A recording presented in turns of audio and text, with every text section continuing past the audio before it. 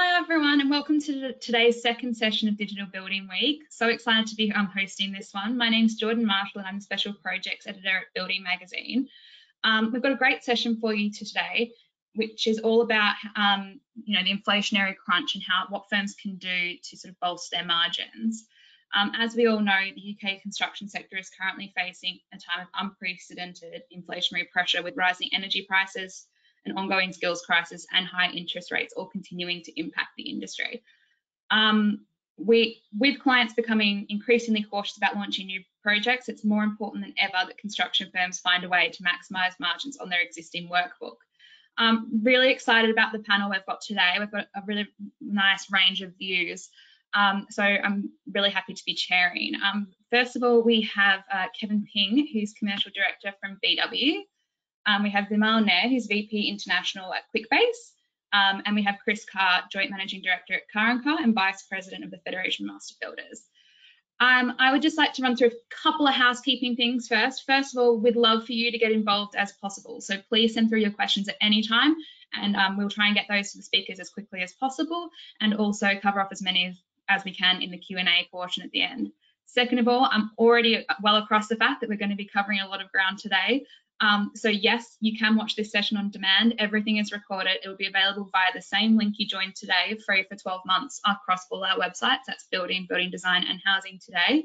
So please feel free to share that link with a colleague if you think it would be useful to them, rewatch, catch up on bits. It will all be there within about 30 minutes of the session wrapping up today. That is it from me to kick things off. So first I'm going to be handing over to Kevin. Just making you presenter now, Kevin. Perfect. Thanks, Jordan. Brilliant. Hopefully everyone can see my screen. So I'm just going to do a quick, yep, all good. So I'm just going to do a quick introduction on ourselves. So we're a London-based fit-out contractor operating across the capital and the home counties. We specialise in workplaces across various sectors, and we turn over about 225 mil a year through various procurement routes, working with various clients. So looking back at the last 18 to 24 months, really, a lot of the challenges that we've seen in terms of inflation has been naturally driven by the pandemic and the Russian conflict. And that's impacted cost and availability in terms of materials, labour and so forth.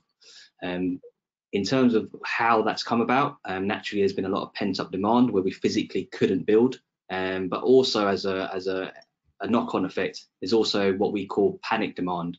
So a lot of end users, employers, probably rushing to market, seeing that prices are going up, seeing that availability is causing an issue, people are jumping on it, and that's kind of then further exasperating inflation. There's naturally been a strain on businesses, and in particular with our supply chain in terms of cash flow, with reverse VAT and also pandemic assistance being withdrawn. So a lot of that we've seen affecting a lot of subcontractors, suppliers, and then that's in turn affecting our cost base. So as a knock-on effect and as a result of all those inflationary pressures, what we're seeing is that projects are being tendered at a much earlier stage of design, especially where projects are being rushed out. And traditionally we would see projects and tenders at probably a REBA stage 3, potentially stage 4 design. A lot of things are now being rushed out a lot earlier. So you're seeing a lot of stage 2 design or even earlier concept design coming to market, testing the waters, and that's taking up a lot of tendering capacity, and that's affecting not only main contractors but also supply chain.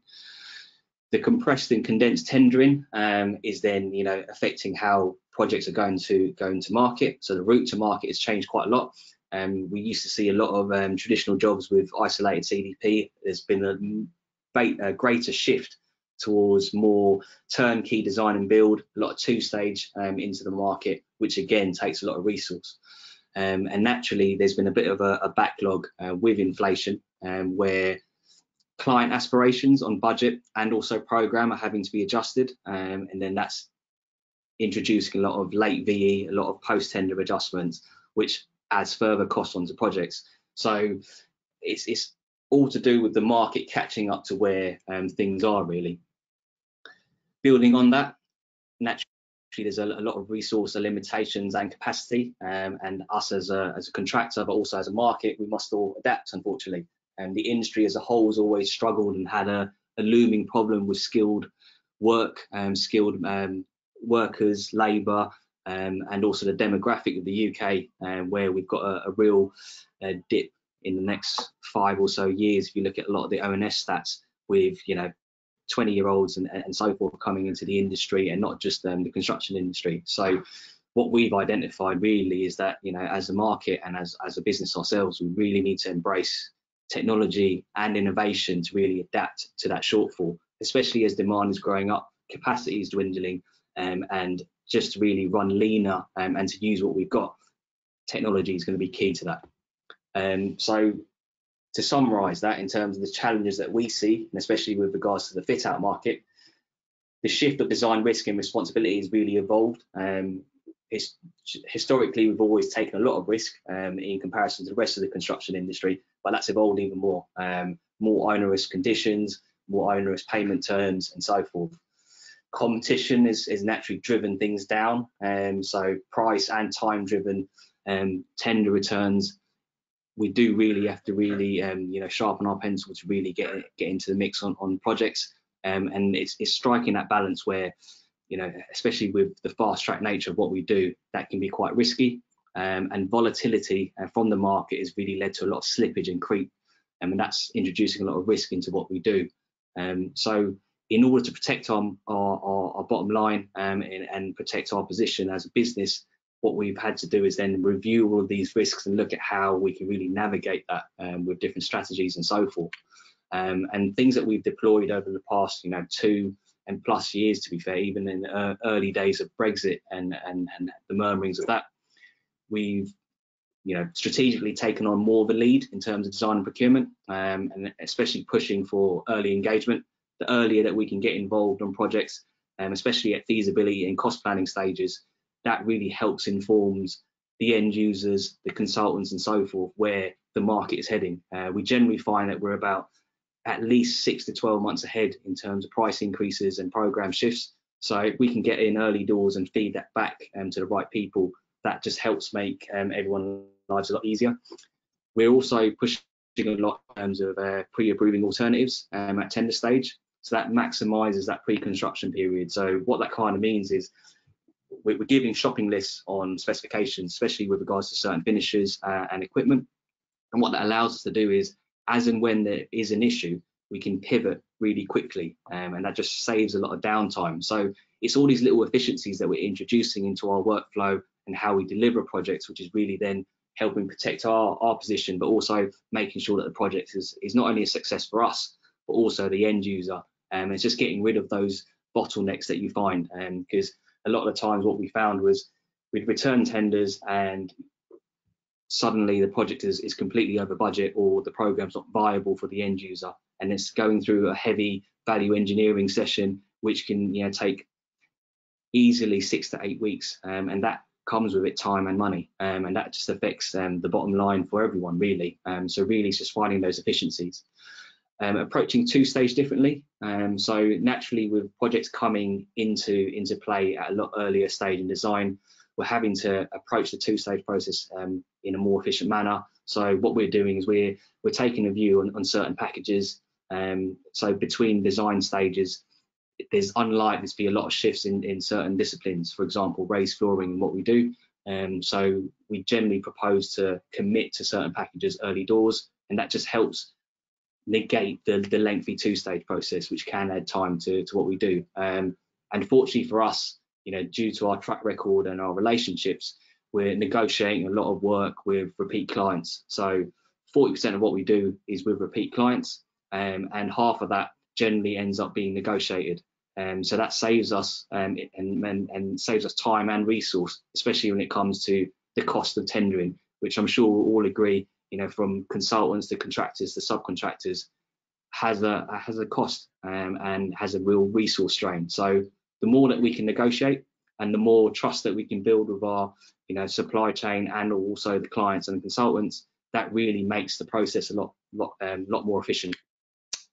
So what this looks like and what the future should really bring is really driving home that early engagement. It kind of ties back into a lot of the reports from the 90s and so forth, it's partnering with people both upstream and downstream, and just really unlocking projects and collaborating more. The more transparency is, and the more visual transparency and clarity that we get on projects across the supply chain, and also with clients, that really helps de-risk projects. Greater application of data, and that's something that we really try and drive home all the time, especially with efficiencies. We generally find that a lot of construction can be very transactional. It's almost as if, you know, we're trying to reinvent the wheel all the time, and it's just finding those efficiencies, making things quicker. And when you try and explain, you know, the fit out market, especially to people outside the industry, it does baffle them. You know, where a consultant does a cost plan, and then 4 or 5 contractors have to almost guess what that cost plan is and try and be the most competitive, and then try and procure all that. It's a very strange process, and it makes no sense really when you think of it that way. Collaborating more throughout the design and tendering process, seeing the tendering process as more of a pre-construction period and using that as a due diligence check is really key. And really just tying back to what I talked about with regards to negotiation, looking at alternative ways to procure projects. In a strange way, the best route to market and the best way to procure a project, I always say to end users and consultants, is to negotiate. But unfortunately, the barriers to that is trust. And the more that people can learn to trust each other and work together and not be greedy and not, you know, complicate things, the better that we can make the build process, the tendering process, and construction overall. And that's really it from me. So I'll pass it back to Thank you so much, Kevin. That was such a great start and such a good overview to kick things off.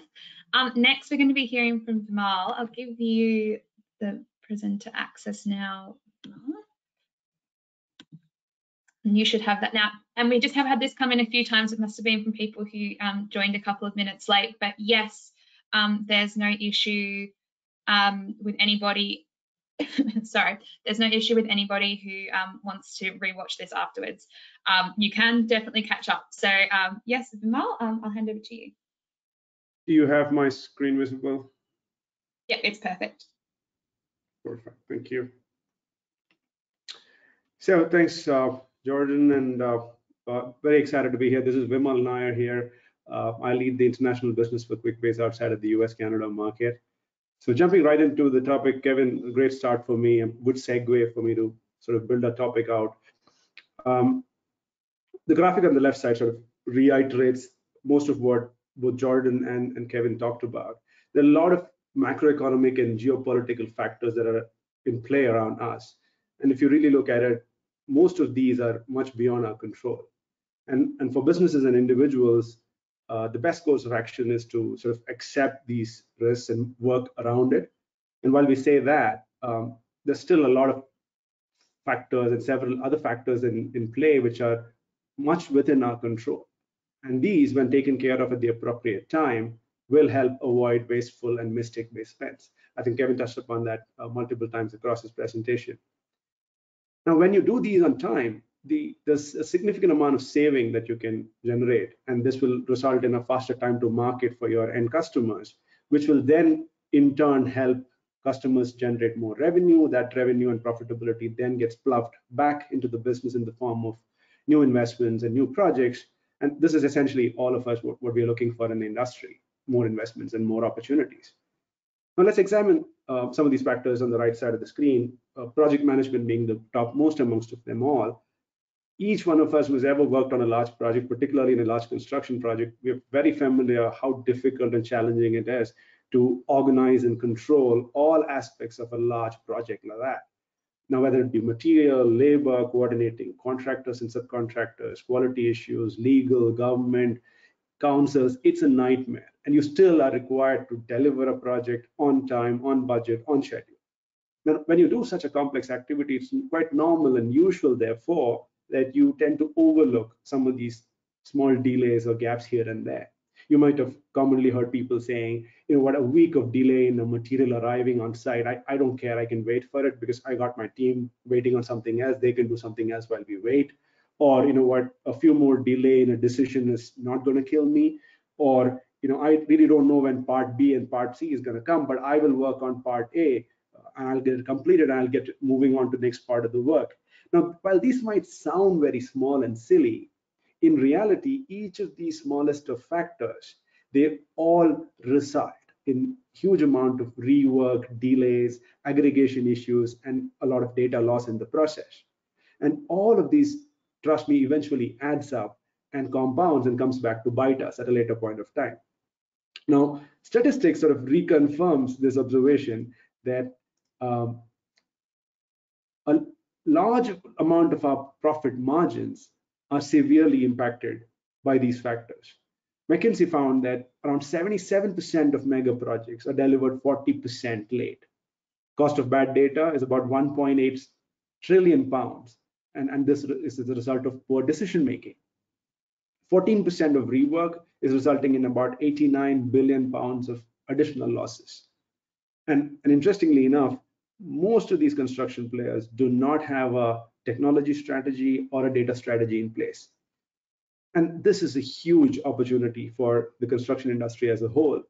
And if you address these challenges ahead of time by identifying these gaps in whether it be communication, workflow, processes, data connectivity, and if you solve for them now, when in future the industry turns around and when the macroeconomic conditions improve, there will be a huge amount of leverage that each of you as construction company industry experts will be able to leverage. Now, you really look at these factors on the screen here.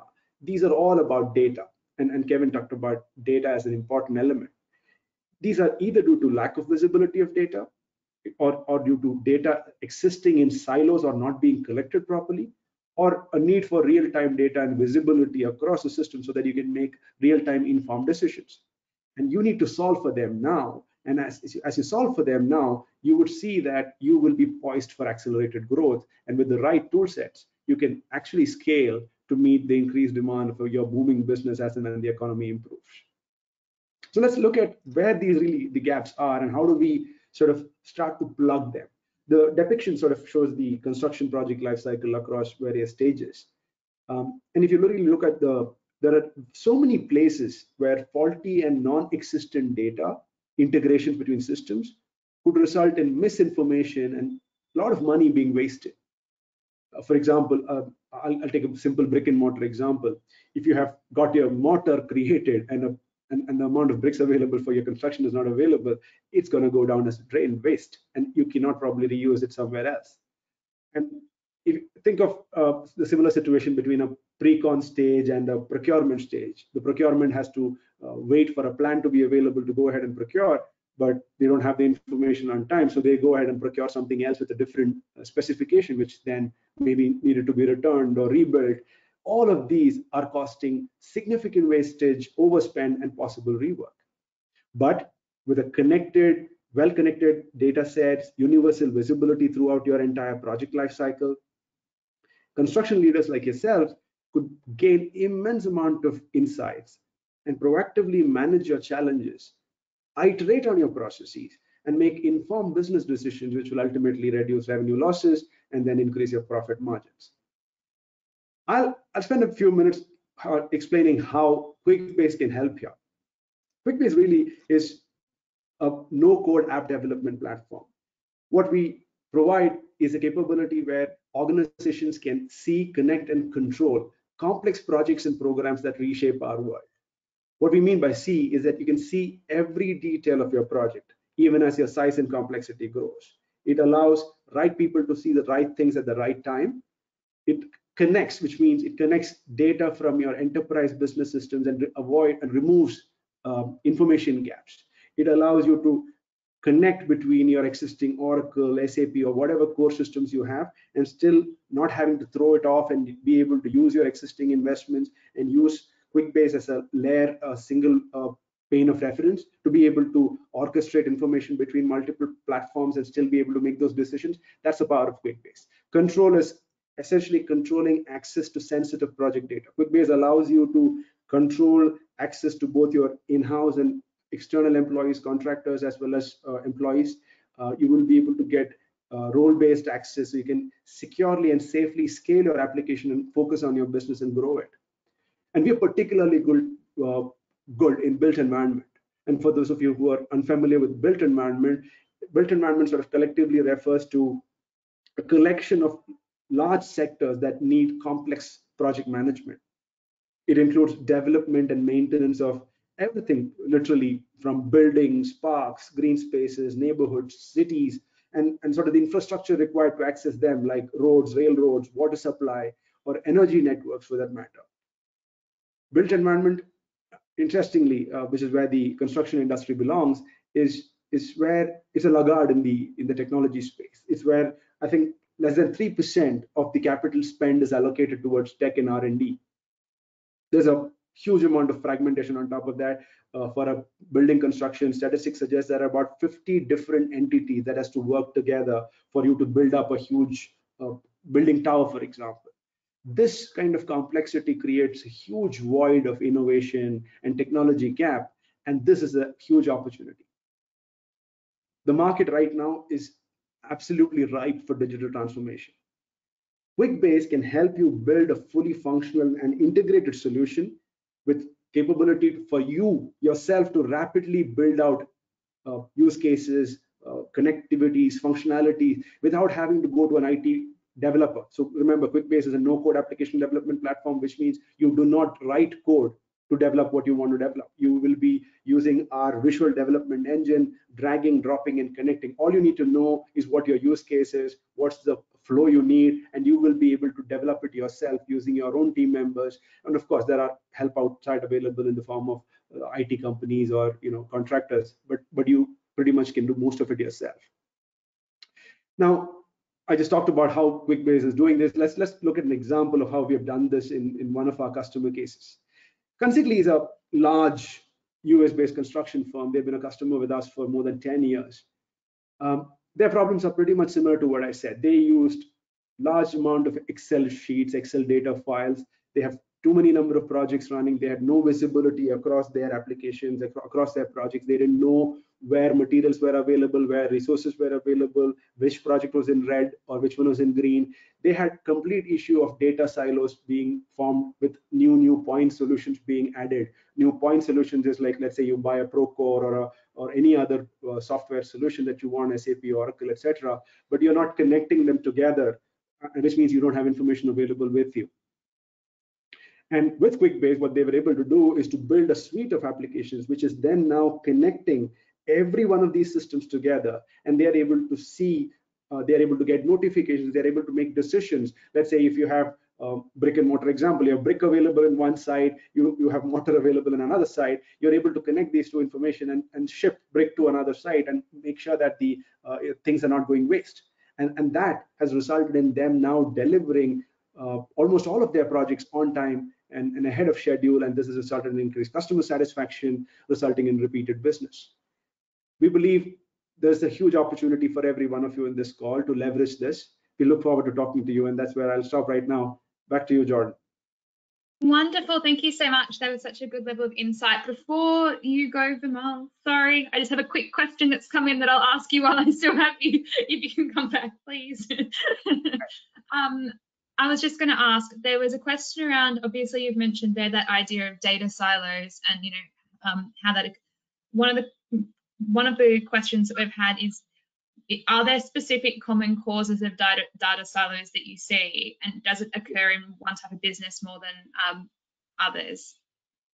See, what traditionally happened is that whenever you face a problem, you tend to look for a solution then and there, right? What you end up doing is you're in the field, you're facing a problem, you end up facing the problem, therefore you end up solving the problem without going for a central solution for the company as a whole. And what that does is you either introduce a new point solution, which means you go out and buy a software, or you create your own solution. Let's say you use an Excel and write a macro and you create your own solution. Each of these are not taken centrally as a center of excellence and then delivered back to all projects equally.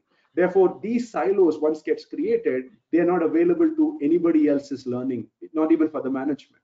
So yes, data silos gets created because there is no orchestrated data strategy. Connecting data, connecting systems is not at the front of or not in the minds of the leaders in a construction industry. They are not thinking through and creating those data strategies and IT strategies.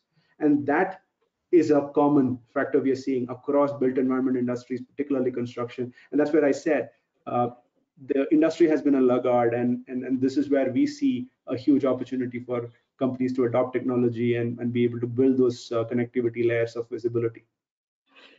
Brilliant. Thank you so much. Okay. I'll have more questions for you, but I'll wait till after Chris has done his little presentation. So Chris, I'll hand over to you. Thanks, Jordan. Yeah, hi, I'm Chris Carr, and I'm a managing director of a small family business based in Lincolnshire. It's fourth generation, going over 100 years. And we have different impacts on our business that probably can't be picked up by some of the conversation we just had earlier on. I've been in the business for, say, 30 years, 15 years as band director, but I also sit on the Federation of Master Builders, the CITB board, and the construction leadership councils on several of their groups, from housing to product availability. So I've got a broad understanding of what the impact is on our companies at the moment. And in the 30 years of industry, I've never known anything times like these with Brexit, COVID, and wars in Europe. You know, it's the perfect storm. But as a small family business, we're a large percentage of my company turnover is on new housing, speculative new housing. And so what we can do on there is buy as cheap as possible labour and materials without compromising on quality, and then sell for what the market value is at the time. But when we come to other parts of the business, we have a contracting side of it, which takes on things like heritage work and listed building work, which again needs the clients there need a fixed price. But the trouble is, I can't deliver a quotation with certainty and stick to it. The trouble is, you know, the forecast for purchasing materials in 4 to 6 months' time, where the price increases such to appear at such a rapid rate and such big increases. I think we received an email today saying that, you know, materials have gone up. You know, cement 13%, bricks 20%, pavers 22%, bathroom fittings 44%. How can I build that into a program for my company? So we can see where real-time visibility can help businesses and increase the margins. But with such a volatile material and labour market at the moment, we've got to find different ways to improve our margins. So what we do, like with many smaller builders that are FMB members, we look at something different. And one of the things we look at is managing waste. You know, having tradespeople understand that not all offcuts of timber, insulation, bricks, etc., should go into skips. You know, we recycle surplus materials as much as we can, and it's a thread that runs through the whole business. We deliver all our timber offcuts to a local guy who cuts them, regularises them, and then sells them to people with wood burners. We have a company that picks up all our polystyrene and reuses them for compacts of polystyrene, makes them for picture frames for Wixes. We have cardboard collected and recycled. Bricks and concrete gets crushed and recycled. We have a local WhatsApp group with local other developers where we can transfer waste soil between sites whenever we need it through licensed carriers, so we don't have to go into skips. So not only does this make us more sustainable, but massively reduces the amount of skips we require on site and reduces what goes to a landfill. But this also reduces our overheads and increases our margins. The other one is labour and working environment. Good quality tradespeople are very hard to find, so we make every effort to keep them with us. We found that it's not always about the money either. We find that the work environment, both physically and mentally, can be far more important for older tradespeople than the money. I praise them for good work, but some things managers and owners of companies we don't do very often is praise our trade people. We invest in new infrastructure, welfare facilities. We make sure everyone's got bottled water. We have ample supplies of coffees, teas. It's little things that cost very little and make such a big impact on a person's environment. And I've also invested in time to get to know the individuals, know about the families, the sports, their hobbies. Because we also find if you go around and speak to them once a week, just have a chat about their families, their sports. You know, my wife says, you know, you're all the time looking at football and Formula One results when you don't like either. But it's about engaging with the people on site and making them feel part of the team. And we're finding a notice when they're taking more pride in their work, that their environment they're working, and the subcontractors are staying more loyal to this company. And I'm getting far more productivity out of them, which improves my margins. The final one we look at is transparency. We've decided to improve the lines of communication, be more transparent with regards to pricing to our clients. We regularly send out the Construction Leadership Council's product availability statement out to our clients, and this explains the issues with regards to availability and how the prices have increased. So it's a neutral, independent paper. We then offer our clients an open book alternative to fixed quotes. We work this with either 20% margin on all materials, 10% margin on all subcontractors, an hourly rate for directly employed tradespeople. This gives us a guaranteed margin and the customer a guaranteed job where they're not looking over the shoulder to see where we're cutting corners. It's surprising how many customers prefer this, but the trust must be there for both sides. If there's a saving on labour or material costs, then we're happy to pass it on. And most of our work comes as repeat work from working with these clients. I know I've gone a bit off script with regards to exploring how real-time viability to building projects can increase margins, but hopefully it gives you an idea what the smaller and micro builders have to do to improve their margins in these very strange times. Thank you. Brilliant. Thank you so much, Chris. That was another great presentation and showed another perspective for the sector. Can I ask our other two panelists to please pop your cameras back on, turn your mics back on, and we can jump into the Q&A.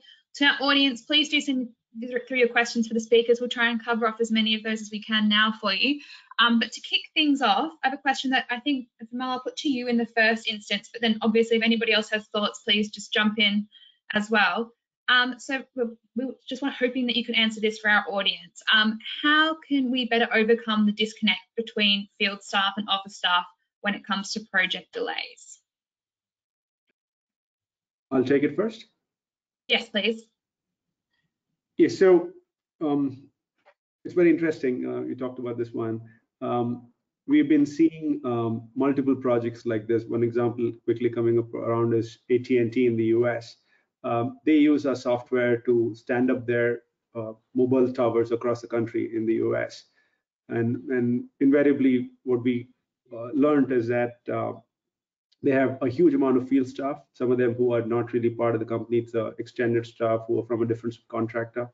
And they have employees within the company who are managing them or scheduling them for the work. Now, earlier, they never had a system of control where they would give them a schedule, a roster, and somebody could pick a roster and say, I am available for this time at this venue. And therefore, it all used to be on phone calls or emails, and invariably sometimes it gets lost in translation, and some people don't turn up on time and you don't have any backups available, and so on and so forth.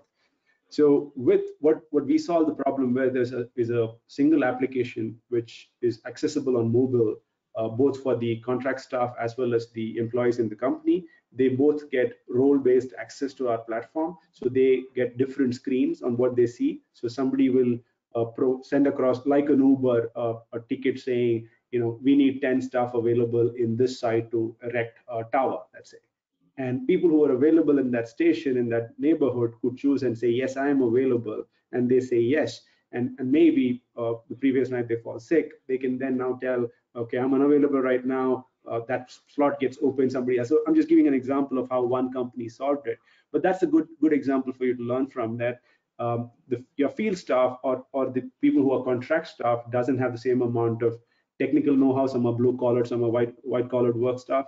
Their awareness to technology is very different. So if you enable them using a very simple solution without having to go through complex processes, you are then having real-time visibility. It comes back to the same point of real-time visibility of information, of availability of staff, in which location, to what requirement, and what's the skill level of that staff. So we could provide all that in an application and say, in this region, there are 100 workers with skill level A and 50 workers with skill level B. So both the office side as well as the worker side, they are able to manage themselves and collaborate in real time. Absolutely. Did anybody else have any thoughts on that question that we want to chime in, or should I move on to the next one? So one of the other questions that we had come in is, so how do you manage that visit? And this is probably, how do you manage that visibility when it's a broader supply chain? Obviously, construction has traditionally had some issues with information and data sharing across not only within companies, but also across different companies. Maybe, Kevin, you were speaking about, data and the importance, and obviously, you work as part of the supply chain. Are there challenges in other ways that can be overcome? Yeah, you're right. I think it's that transparency across the supply chain, and it's really what we find. It's time. A lot of the time, you're rushing into a tender for us used to take 6 to 8 weeks. Now we're seeing tender turnarounds being reduced to about 4 weeks. And then likewise, mobilisation periods used to probably be about 6 weeks before you'd hit site on a 30-week project. And now mobilisation and pre-construction can be squeezed down to 2 weeks. And really that time is really hampering that data knowledge and sharing. So the more time we're given, the better. And what we've actually found is, when we've done studies on it, and we did a white paper recently, is that ironically, if you extended your pre-construction period and allowed yourselves more time to kind of coordinate, design out scope gaps and so forth, the overall project duration is actually the same, if not quicker, but the cost base could actually reduce, and that cost saves a lot of time. And I think that's the irony of it, where there's such a rush to start on site and to see progress, that sometimes that could be a detriment. And really, that allowing yourselves more time to design can design out a lot of risks, allows you to procure better, and it allows you to share data more effectively. Absolutely. Did anybody else have any thoughts on that one that they wanted to add? I'll just say, I mean, it's a bit different for a family business. Communication's fairly easy, but we do look for visibility. I mean, I'm now based on site, in our largest site, because I didn't want to be in an office miles away, so I thought, no, I'm going to be on site. But also the supply chain, we insist that all our supply chain, which includes the architects and engineers, we meet by Zoom and Teams. I won't do it by email. I will not do it by phone calls. I want to see the visibility. I want to see that we can have a conversation like we're having here and get things sorted out quickly, rather than progressing and delayed. And we find that that's the best way forward now, is meetings as and when we need them, as quick as possible, and solutions sorted. Absolutely. We've had another question come in from the audience. So as we understand the urgency of digitising the way the construction business is conducted, are there any specific parts of the business which are a good point to start with? And also, are there any specific subsectors, e.g. fit out, bare shell, warm shell, or interiors, that are a prime place to start? Or is it something for everybody? Like, should we be looking to do this? Can you only digitise one part of a business, or is it implicit that you need to sort of go all in if you're going to do it? Anybody want to jump in first, or shall I pick on someone? I can start, and then I'll let others speak as well. See, project management is the fundamental aspect of it all, right? If you are able to have a handle of your project management, you look at the cost, budget, schedule, quality as three broad spectrums. Your ability to control cost without having to cut corners, ability to be able to deliver on time with the right quality. Your schedule management and project management could be the start point. It doesn't necessarily have to be at the subsequent downstream stages. Now, within that, a lot of information sharing simply happens using technology, and Chris talked about it. You're already talking technology in terms of Zoom meetings. You're pretty much digitized there. Your earlier meetings would have been in person only, and now you're already doing it on Zoom, which means you're digitized. You're already on the path. Now, how much more you want to adopt? Yeah, I would suggest start with project management. Once you have a handle of your project management, have an application or have a bunch of applications which are available both on mobile and on your desktop, you could then look at individual pieces of the puzzle. I mean, of course, there are a lot more technologies like digital printing, etc., which you probably want to take it down the line. But yeah, you start off at project management. That's my recommendation. Do anybody have any other thoughts? On our side, I think we kind of looked at it slightly differently, where we've got about 275 employees. 150 of that is probably the core crux of it is delivery teams on site, the construction site. We actually started more focusing on all the ancillary departments, because one, they're smaller and they're generally easier to adapt to, and then by approaching those things like estimating, finance, back of house, if you want to call it that, those departments were really quick to digitize, because naturally a lot of their work is digital anyway. So it's really like fixing those efficiencies and then allowing that to kind of scale up, and then adapting those technologies, like document sharing and so forth, into the operational side. I think from our side, what we've seen as well is not rushing into it, and doing it in phases. So we would generally, if we want to approach certain changes, we would do it in, 2 or 3 different phases with a roadmap over, say, 24 months, and we'd take it in chunks. Because naturally, I think, and it's not just construction, I think people are scared of change. And when you take away certain things, like, if you took away Excel, for example, away from all the surveyors, they'd probably find it very uncomfortable. So it's just kind of taking things in stages. Absolutely. Okay. The next question I was going to ask is sort of like looping back to the overall topic, but one of the things that we sort of set out that we were going to try and cover at the start were, the challenges and barriers to, these measures that we're talking about. And I sort of thought, Chris, you've sort of outlined some of the ways that SMEs are, trying to cope, but what are some of the specific barriers? So I was sort of thinking, Chris, I might ask you to sort of talk about it from like your perspective, and then Kevin from your perspective, and then Vimal from yours. What are some of the challenges that you see, but also how are those challenges being overcome? Because then it's, a bit more of a productive conversation for the audience than us just telling them the problems without any solutions. Yeah, I mean, the biggest problem is volume. We don't have, we can't get the volume from either materials or labour or finance to allow materials and labour. So you need to keep feeding the animal. You need to get bigger and bigger. It's a lot easier for the bigger companies. So we kind of struggle with that digitalisation. We need to absorb that, but at the moment, the way we're going with the future home standards, which is new government policy that's coming in about 3 years' time, I work on that group, and we're struggling to deliver any houses to what we build, the high quality end houses and the bungalows. So we're going to now have to look at MMC, modern methods of construction, to deliver it, because we won't be able to deliver it in a standardised way for the volumetric market we need. So it's going to be quite an interesting times ahead, but the only solution we can find is literally for new housing is literally a supermarket. It will be an Asda. You will pick a house off a thing and put it on one of our plots. So there's the solution. I'm not sure it's the right solution, but I can see it's possibly the one we're drifting down. Absolutely. Kevin, what was some of your thoughts? I think in terms of challenges and obstructions, I guess it's like I said, it's probably the apprehension towards change. So it's finding that middle ground. I think if you look back, for example, BIM is a great case in point, where we've been talking about BIM and 3D for 20, 30 years almost, and even when I was at uni, I thought when I came into the working world, everything would be digitized. It just takes a bit of time. So what we generally find is really finding hybrid solutions or partial solutions where you're not completely foregoing tried and tested methods. So for example, with us, we do a lot of BIM and 3D modeling, but it'd be on certain aspects and packages. It's applying things effectively and not trying to reinvent everything completely. That's what we generally find works most effective, and it's probably more cost effective as well.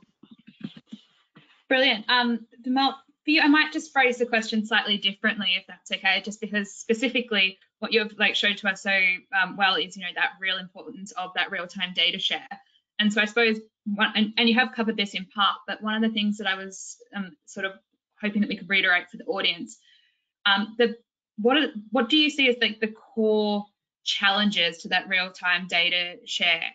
On top of the floating documents and people not having that centralized system, are there other barriers that you see? Does construction have an issue with about attaining the correct data and that sort of stuff in the first place? And how are some of those being overcome? See, data collection is, I think Kevin talked about it. Now, construction industry traditionally has not been very savvy, and therefore the methods of collection of information itself has been a problem. And as Kevin said, you can't fit one size into all. It is not a uniform principle that you can apply everywhere. For a family business, the method is a different one. We're working with a very large facilities management company based in the UK right now. They are looking at rolling out an application for about some 70,000 employees, where these employees are blue-collar workers who are not much tech savvy. Now, your solution to them and the solution approach to them has to be significantly different. They can't be given a APK file, which is a technical term to say, and go and download something and install. So the challenges and barriers, if you specifically look for, is the kind of workforce that you're dealing with, the kind of practices that you've traditionally been following, choosing the right ones amongst that to look at digitization, see the impact of that change, see it is measurable and or not, see and measure it and see if it is adding value to your overall process, which is invariably is expected to do, and then sort of extending that to a wider chain. Now, the same thing, enterprise could be very different. We may decide to do a big bang with a, you do a pilot in one country or in one department and then extend it to other departments. With a family business, you may do it in a part. In a mid-sized business, it will be totally different hybrid approach. You do both Excel and phone call or things like that. So yeah, that's a high level view that I'll share with that. Brilliant. Chris, this one's probably to you in the first instance, like as you have a number of roles on like overarching bodies, it would be sort of interesting to get that perspective. But do you see like a big variance in the way firms are attempting to tackle some of these problems? And do you see things that work? Do you see some that just aren't working and some that are? Yes, I mean the government used me as a disruptor, so I have to go on these panels to stop the big voice being heard, because a lot of the companies I work with are PLC volume house builders, and I represent the SME sector. We have a completely different agenda, a completely different set of issues. The future home standards is predominantly drifting on to work for the PLC companies of the larger developers. They can achieve it by doing a regularized product over and over, repeated over and again. We can't do that. We have to differentiate ourselves in the market from those guys. So everything we do is so much more difficult to do it, but the government do understand, and all the other groups, the CITB and everybody else I work with, do understand we're a different market, at different issues, and we have to cater for all. We can't just cater for one type. Otherwise, we'll become an industrialized housing sector. We will be run by 4 companies over the UK, and we can't have that. So it is difficult, but it crosses from, we train the most young trainees through on the SME sector. Our buying, we can't buy as much. We don't get the rebates of the national dues. The costings are different. But the main worry for me at the moment is the future home standards, is trying to deliver new future home standards, which at the moment possibly eliminates things like bungalows and large detached houses. It just can't work. Okay, no, thank you for that. Vimal, this one's for you. How significant is support? Because obviously you've discussed real time, someone saying we need this many people in this area now, who's available. We've had a question come in about the significance of real time data versus a lot of the ways things are traditionally managed, where it's like everyone inputs at the end of the day, it gets processed at some point, and then how much efficiency can be gained by the real time aspect, do you find? Again, volume matters, but I'd say we've seen customers talking about 30 to 40% of cost savings just by ensuring that information on availability of talent and skills in the right place is available commonly. Just that alone saves 30 to 40% of money lost in opportunities, money lost in rework, and a myriad of things which are associated, level revenue losses because of all that. You have to spend time in scheduling, rescheduling, all of that. So ballpark figure 30 to 40% straight away you save if you're able to digitize some of these aspects of information availability. Absolutely. Okay, and I'm just going to give you guys a heads up now. I'm going to ask each of you for your 2 big takeaways in a few minutes. I'm going to cover up a few questions first, but your 2 big takeaways for the audience, just because I love to leave everyone with the overarching messages. But I would just quickly like to ask as well, in terms of inflationary pressures, obviously we've covered off, skills, we've covered off materials. There's also obviously energy, which is an issue at the moment for everybody. Are there other things that firms should be aware of that you're finding that maybe aren't like making headlines to the same extent? And any solutions you have for those would be wonderful, though I don't suppose anybody has too many energy crisis solutions. I think we, in the housing sector, we've been pushed more on the energy efficiency than most. But you've got to look at, are you talking energy efficiency, or are you talking zero carbon? Or there's kind of badges for everything, but that don't all mean the same. And I think sometimes you get driven down a zero carbon route, but actually the house is not that energy efficient if you're taking input carbons.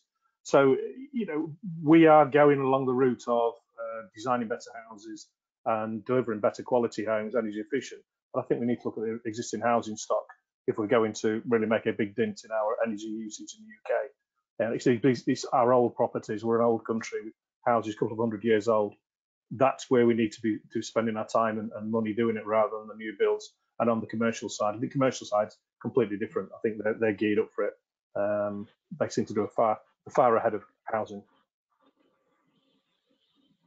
No, absolutely. Oh, sorry, my question pane just disappeared. Hang on, let me pop it back out. I was halfway through reading a question and it just disappeared. There we go.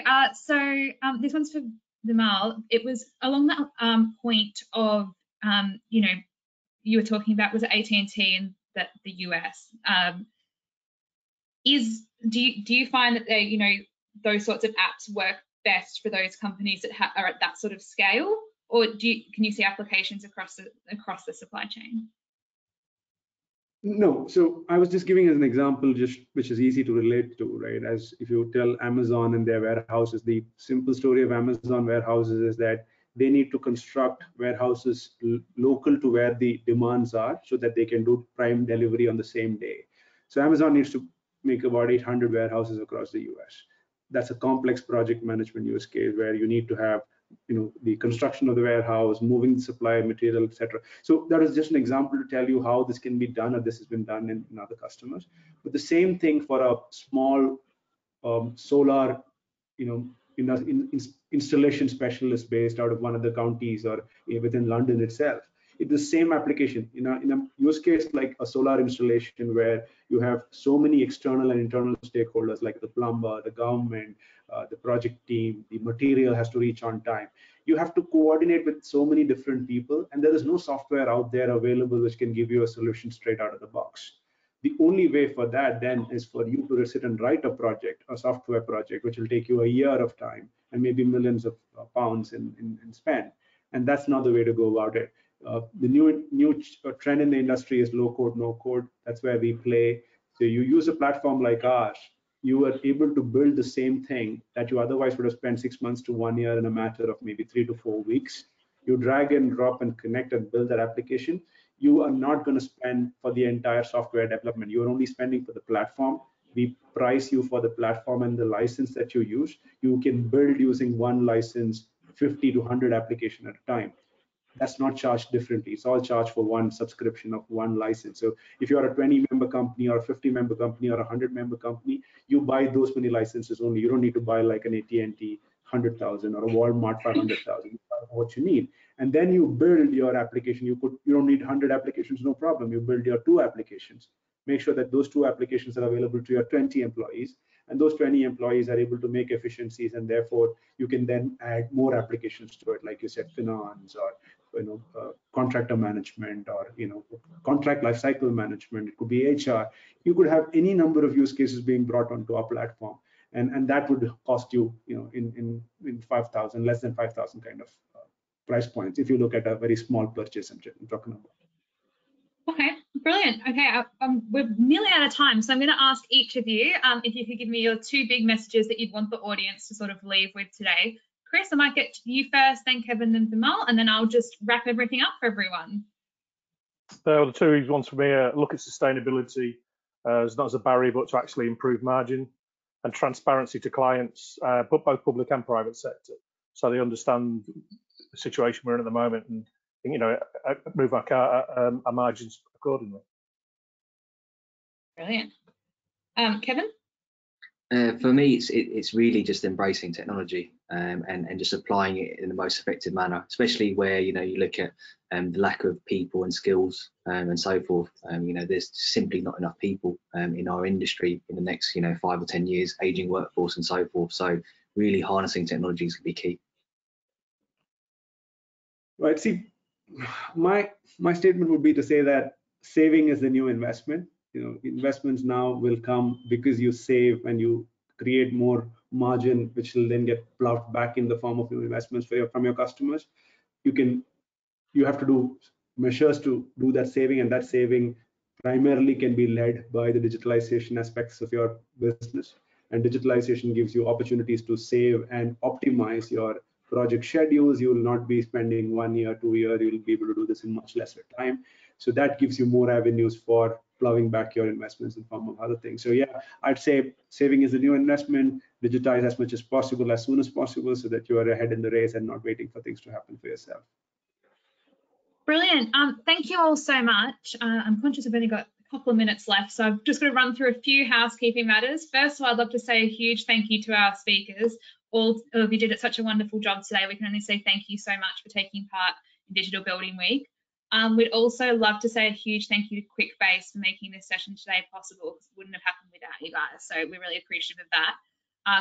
Again, thanks to our audience for getting involved and all your questions. They're all so welcome. If there's anything else, please do get in touch after the session. We'll try and get that passed on to the correct person and whatnot. Also, at the end of the session, we have a survey. It would literally take you 10 seconds to fill in, but it just makes sure that it just helps us put on more sessions like this that are giving you the information you want on the topics that you need. So if you could please fill that in, we would really be appreciative. Finally, it's worth flagging today is only the second day of Digital Building Week. We've got another 2 days of great sessions. We've got them at 11 a.m. and 2 p.m. both tomorrow and Thursday. We've got a whole bunch of specialised online content specifically for Digital Building Week. So please feel free to explore that. So that's it from me. Again, I'd like to say a huge thank you to Chris, Kevin, Vimal and QuickBase. And that's it. Thanks so much. Thank you. Thanks for having us.